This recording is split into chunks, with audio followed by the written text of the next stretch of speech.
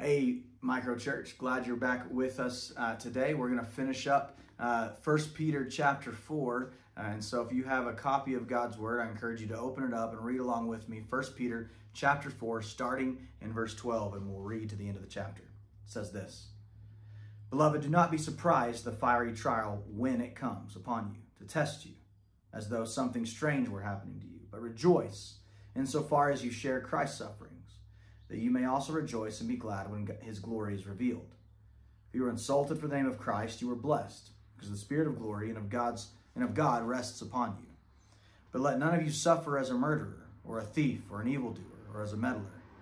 Yet if anyone suffers as a Christian, let him not be ashamed, but let him glorify God in that name. For it is time for judgment to begin at the household of God. And if it begins with us, what will be the outcome for those who do not obey the gospel of God? And if the righteous is scarcely saved, what will become of the ungodly and the sinner?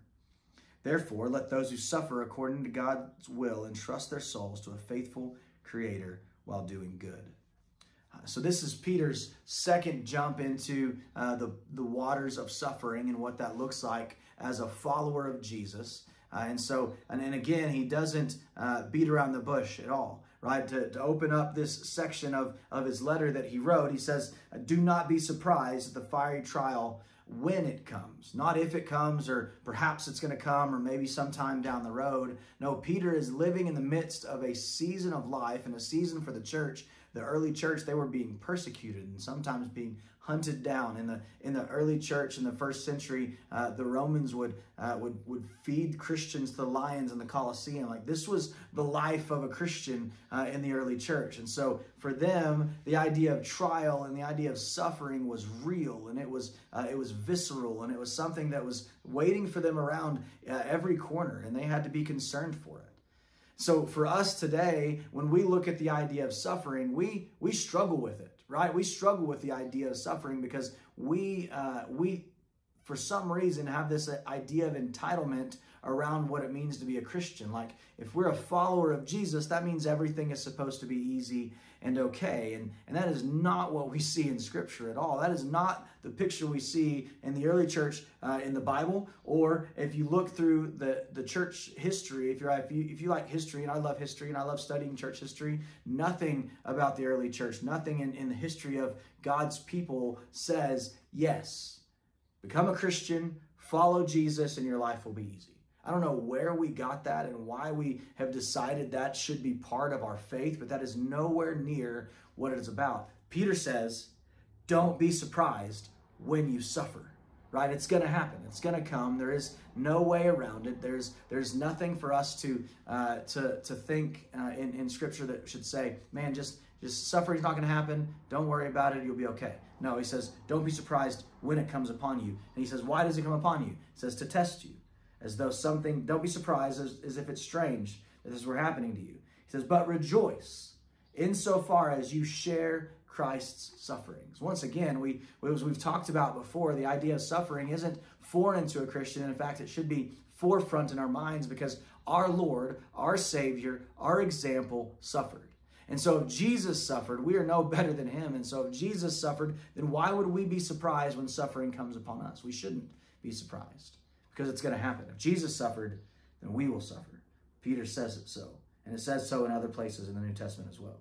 He says, but rejoice, right? So rejoice in your suffering. Don't be surprised by it, but in fact, rejoice in it. There's a whole different ball of wax that we're dealing with, right? This idea of, oh man, I can't believe I'm suffering, should turn into, thank you, God, for allowing me to suffer for your name's sake, right? That's a different animal right there that most Christians aren't willing to even talk about. But that is what we are called to do. That is the attitude that we should have.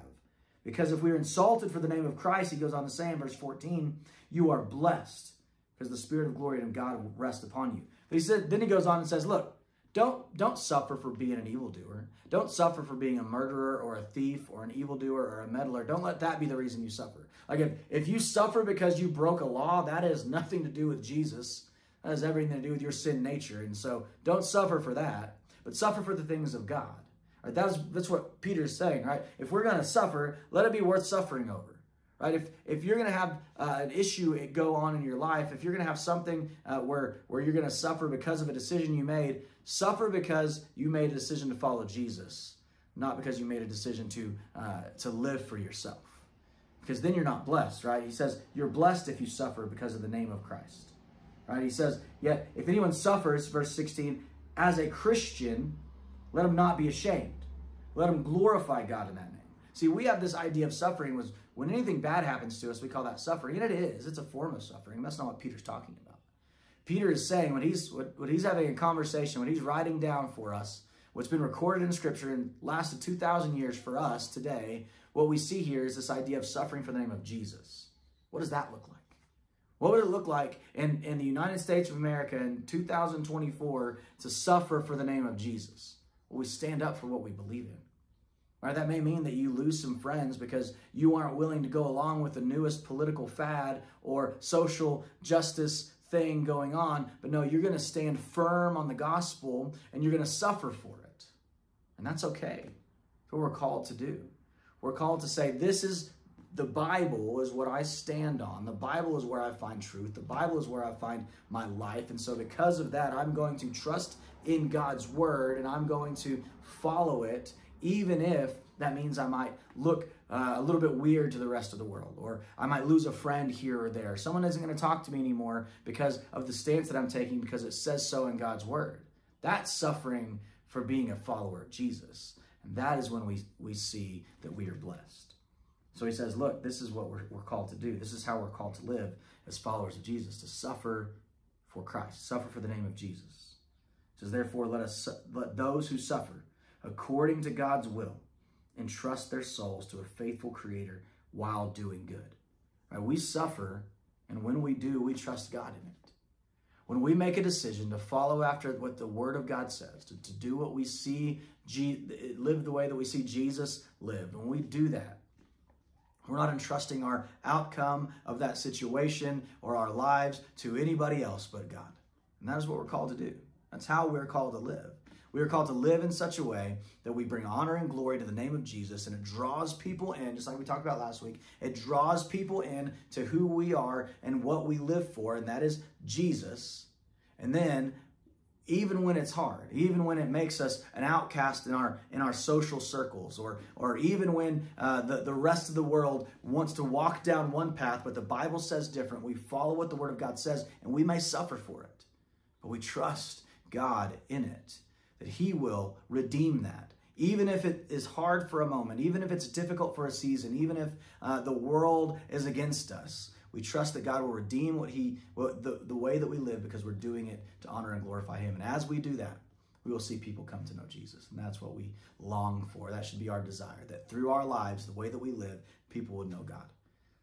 So I hope that is how we can live this week. So this week, as we suffer, as we encounter opportunities to take a stand for what we believe in as far as what the Bible says versus living the way the rest of the world lives, let's stand on God's word so that we can be an example to other people about who Jesus is and how He loves them. Thanks. We'll see you next time.